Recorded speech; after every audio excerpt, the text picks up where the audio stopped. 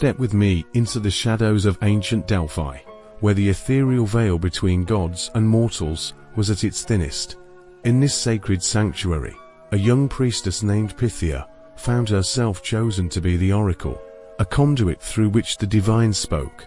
Let me unveil the mystique of the Oracle of Delphi, a figure whose words held the very fabric of destiny.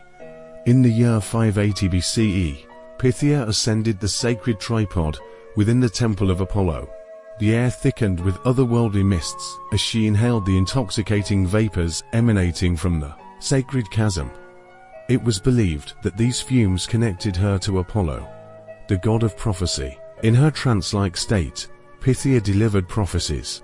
Her eyes glazed and her voice transformed. Kings, generals, and seekers from far and wide flocked to Delphi, drawn by the promise of insights into matters of war, love, and the twists of fate. The oracle's utterances, a blend of cryptic riddles and poetic metaphors, left all who sought her wisdom in a state of both awe and confusion.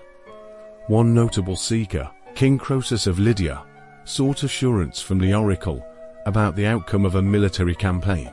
The oracle, in her enigmatic way, foretold the downfall of a great empire. Dismissing her words, Croesus marched into battle only to witness the crumbling of his own empire. The whispers of Delphi continue to reverberate through time. Were the prophecies of the oracle a beacon of divine insight or a reflection of ancient wisdom? If the mystique of Delphi has enchanted you, join us for more expeditions into the wonders of history. Like and subscribe to stay connected with tales that transcend the boundaries of time.